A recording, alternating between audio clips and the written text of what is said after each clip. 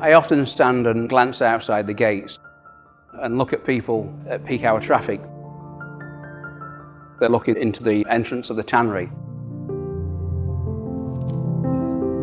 There's very little to be seen from their window, and I often wonder what people think of the place. And I don't believe they would have a clue what goes on inside the gates.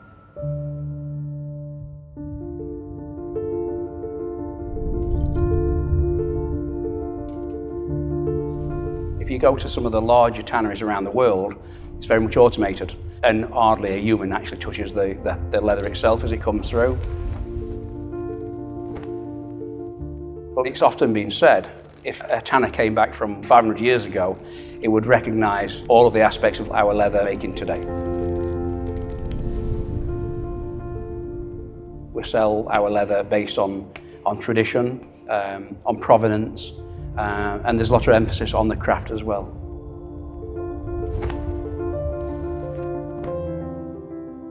Pretty much all of the work is done by hand.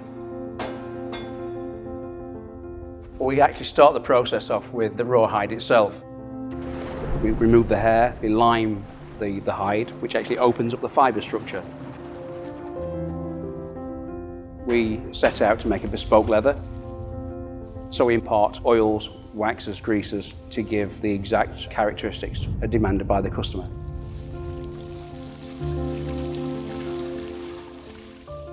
There's a great demand for traditional leather.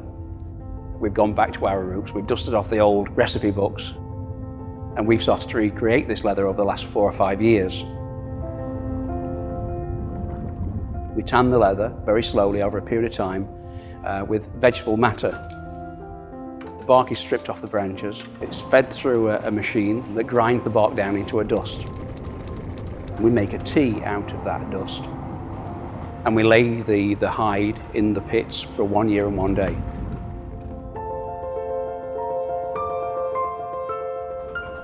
This goes back to a guild that was established in the medieval period.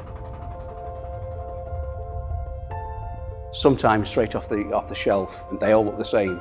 And it's only in a few years' time when the person who's actually bought the saddle or the shoes recognise the quality.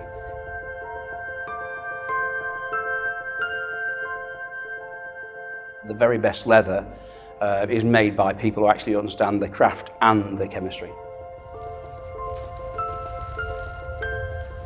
In the nature of my work as a tanner, I engage with a lot of craftspeople.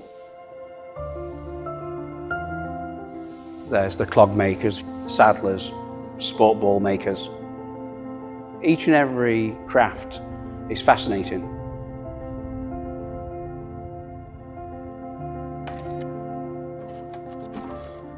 Our leather goes to every point of the compass. America, Europe, Japan. There's a demand for traditional quality leathers.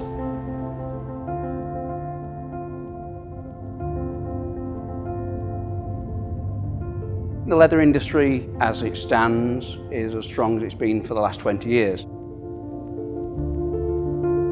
Having said that, we've gone from many thousands of tanneries down to a handful.